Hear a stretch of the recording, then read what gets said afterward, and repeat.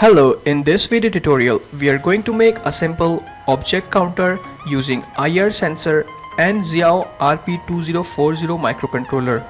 So let's get started.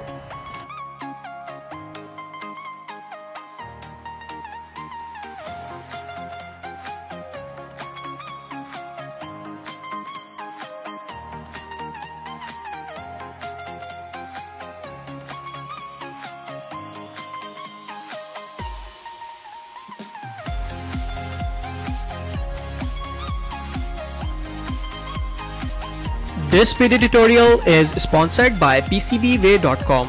They are providing you a high quality PCBs for just $5 only. So visit the website and click on this sign in button. Create your account and then click on $5 for 10 PCB button. Fill the specification like number of layer, dimension, color and quantity.